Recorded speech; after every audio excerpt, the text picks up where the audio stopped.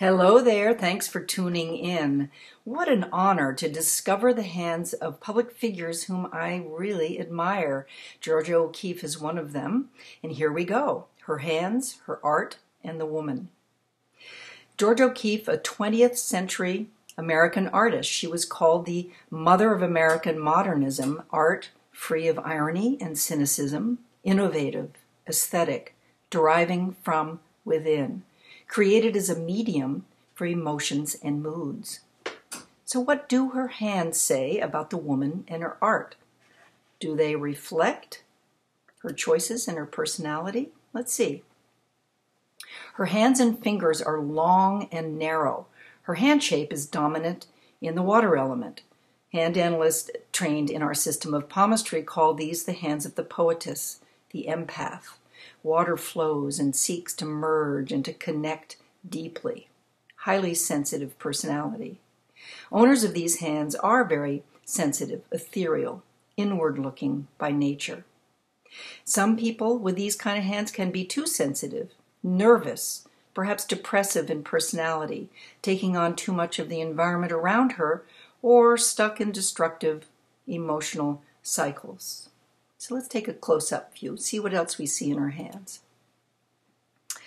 So what about Georgia O'Keeffe's sensitivity pads found on her fingertips? That's those little bumps on the ends of her fingertips. This adds more to the theme. It's as if she has extra equipment to feel out what or who she comes in contact with. So what about her heart lines? We call these the passionate nurturer. Actually, it's the combination of the fiery heart line and the water heart line. The fire of passion and the water flowing of the nurturer.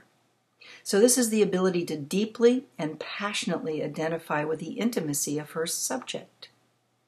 At her best, caring deeply while feeling the fire of her own passions, the passionate nurturer.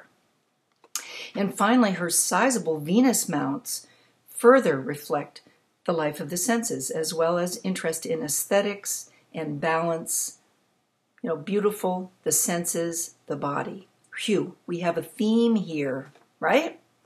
And this is her left hand, but her right hand has the same pads, the same heart line, and the same Venus mounts. So just how could O'Keeffe function in this world and accomplish so much, given her sensitive nature? Well, let's see. Her thumbs. She has rather long, straight, firm-looking thumbs. And this means that she has a good measure of self-determination, willpower, practical action for doing, results using her logic. Then we add her heart headlines, not her heart lines. We talked about those already. We add her headlines. The headline goes right straight across the hand, very long, very straight. So that's about rational, logical, inquiring mental activities. Curiosity, interest, really challenging her mental abilities, logical and rational, as I said. The ability to analyze and observe what she is seeing and feeling, even while she is feeling it. This, of course, is at her best. What a balanced package we have here. The ability to bring her highly sensitive aesthetic qualities into practical focus to become one of the most renowned and beloved American artists of her time. So let's take a brief look at her art and her person to just see just how her hands reflect her art and her life.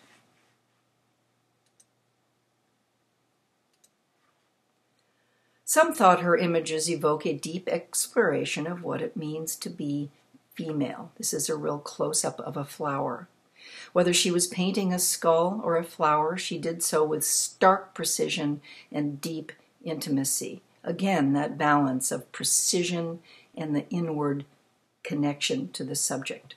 Observing natural forms at close range. And then her skull and bones paintings. Of her bone and skull paintings, to me, she says, they are as beautiful as anything I know. The bones seem to cut sharply to the center of something that is keenly alive on the desert, even though it is vast and empty and untouchable. Again, that precise look, that deep curiosity, that deep inward imagining there's something at the center that is alive. Of her flower paintings, again, a close-up of an iris here.